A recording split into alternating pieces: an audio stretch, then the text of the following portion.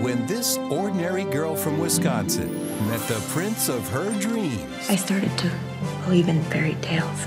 She thought they'd live happily ever after. Royal Highness, I'm sorry to interrupt you, but Prince Albert of Norway is in the library. What's the problem? Where a son succeeds the throne unwed, he must marry a woman of noble descent. This is absurd. My daughter, Princess Kirsten, happens to be such a woman of noble birth. Kirsten was always rotund. Where I come from, that is not rotund. Now, she'll have to prove that she's worthy. How is your Danish coming along? Oh, she's doing terribly well. I've been helping her with her lessons. Droning en erluder.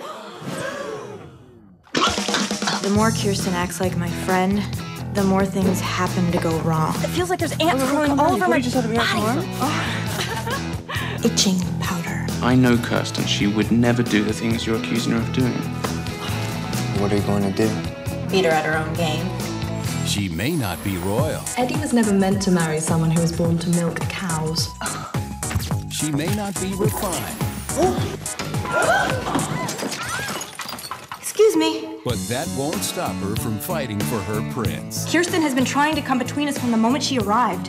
Hey, you intend to go ahead with the marriage? Of course. The succession law does not change my feelings for Edvard. King Edvard, would you be willing to abdicate the throne to marry Paige?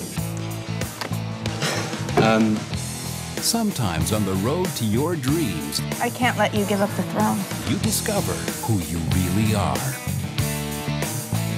The Prince and Me 2, The Royal Wedding.